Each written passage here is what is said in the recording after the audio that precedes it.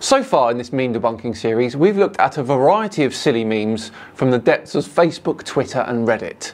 But today I bring you a classic, and one in which needed to be sorting for quite some time. This is another Flat Earth meme debunking.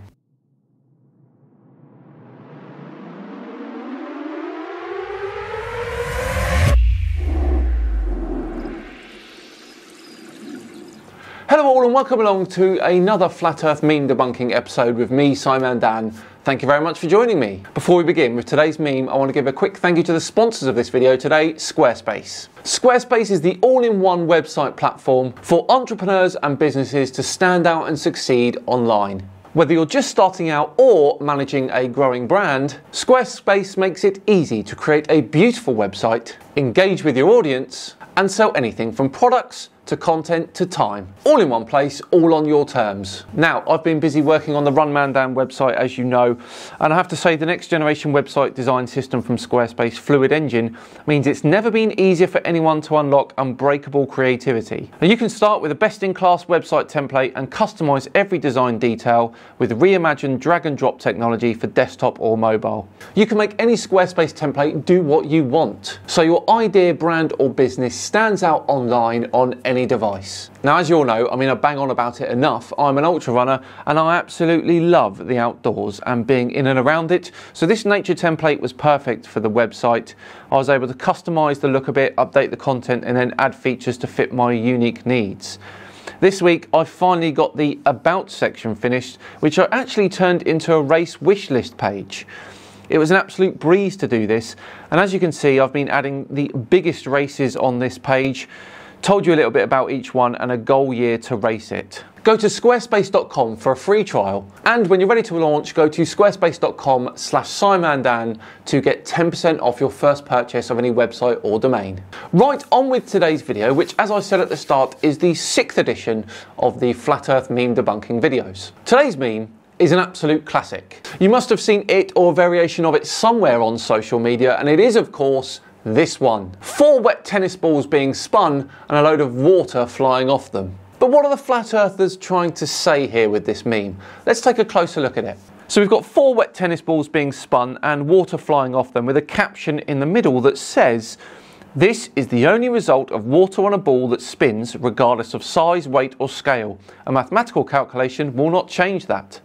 And they're implying that if the water flies off a tennis ball, then it should fly off the earth as well if it was spinning. Well, of course it won't. And by the way, mathematics is what we use to figure out what is already going on. You're right about that. It changes nothing. You see, the water flies off a tennis ball like that because of its centripetal acceleration caused by its rotation. And that acceleration being greater than the gravitational acceleration exerted because of its mass. You don't have to take my word for it.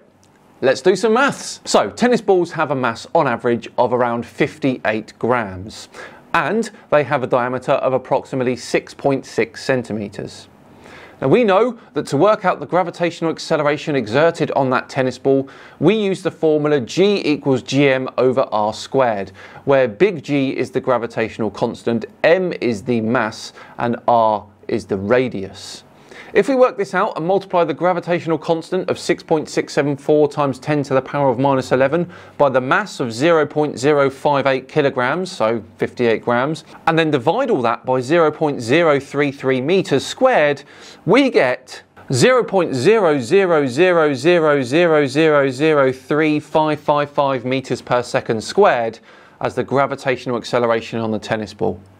Now, to work out the centripetal acceleration at the surface of the spinning tennis ball, we use the formula A equals omega squared times r, where omega is the angular velocity in radians per second and r is the radius. So, if the tennis ball spins at a rotation of twice per second, which is generous by the way, then that means it has an angular velocity of around 12.5 radians per second. So we square that and multiply by the tennis ball's radius of 3.3 centimeters, and we get a centripetal acceleration of around 5.15 meters per second squared. Now that gives us a net acceleration of around 5.15 meters per second squared away from the tennis ball. So then it's no wonder that the water flies off it when it's rotated, is it? It's the exact result that you would expect. Now, what about the Earth by comparison then? Well, we already know that the Earth has a gravitational acceleration of 9.8 meters per second squared. So now we work out the centripetal acceleration like we did with the tennis ball. So the angular velocity of Earth is 7.3 times 10 to the minus 5 radians per second, which is of course 15 degrees per hour. And the radius is 6,378,000 meters. So we square that angular velocity and multiply with the radius, and we get approximately 0.034 meters per second squared of centripetal acceleration. Now that gives us a net acceleration of around 9.77 meters per second squared towards the centre of Earth. And that is why the water does not fly off Earth, because the gravitational acceleration is much stronger than the centripetal acceleration. Phew, what a cracking one that one was. As you can see, the result is entirely what we would expect. So this meme then proves nothing really other than how uneducated flat earthers are, or how they don't do their own research like they say they do. So everyone, what do you all think of that one? I think we're done and debunked for another flat earth meme. Let me know in the comments how you thought that one went, and of course if you see a flat earth meme whilst you're on your social media travels, then don't be afraid to copy that and send it to me at simondan@gmail.com, and I'll put it in the list. Thanks so much for watching today, it is truly appreciated. If you enjoyed it, please do consider subscribing to the channel and hitting that thumbs up button too, that would be very much appreciated. Just enough time to once again thank Squarespace for sponsoring today's video. Remember, visit squarespace.com for your free trial, and then when you're ready to launch, go to squarespace.com/simondan and you get that 10% off your first purchase of a website or domain.